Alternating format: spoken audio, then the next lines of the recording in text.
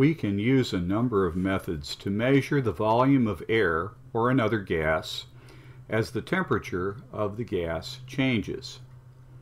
When we investigate how the volume of a gas changes with changing temperature, we have to keep all other variables constant. So we make sure no air leaks in or out, and you keep the pressure from changing by carefully monitoring it with a sensor, varying the volume so it stays constant. One group of students measured gas volume as a function of temperature and got this data. Their initial graph looked like this. And, of course, as the temperature increased, the volume of the gas increased.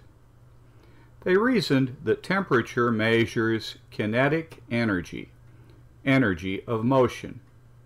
So, at higher temperatures, the air molecules move faster, and they strike the pressure gauge more often and with more force, making it necessary to respond by increasing the volume.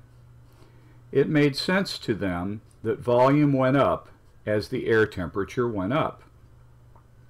Then they asked, what would happen if we chilled the gas even more with much lower temperatures? So they extrapolated the graph back all the way to the temperature that would cause the volume to drop to zero. They knew the gas would turn into a liquid long before that 0 point, but they looked for the temperature that theoretically would cause a zero volume. In this case, that temperature is minus 275 degrees Celsius. But further experiments with more sensitive instruments average to minus 273 degrees Celsius. This temperature, where all molecular motion seems to stop, is called absolute zero. It is 273 degrees below the freezing point of water. Absolute zero is the 0 point of the absolute scale. The scale is named after Lord Kelvin, a great Scottish physicist of the early 20th century who suggested its existence first. Now let's look for a moment at something we can do with the absolute temperature scale. As you see, if we measure from absolute zero to two temperatures and volumes, we can draw two triangles.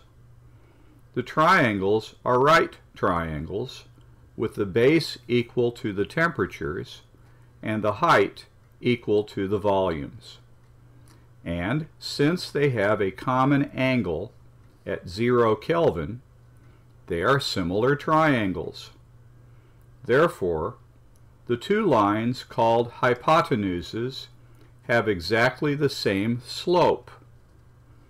The slope of these two lines, m, is equal to the volume divided by the absolute temperature.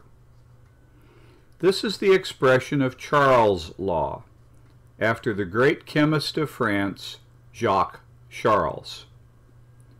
Volume divided by absolute temperature of a gas is a constant.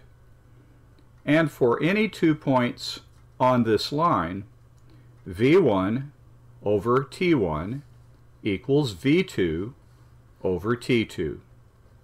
This is true for any sealed gas at constant pressure. The ratio of volume to absolute temperature is always constant.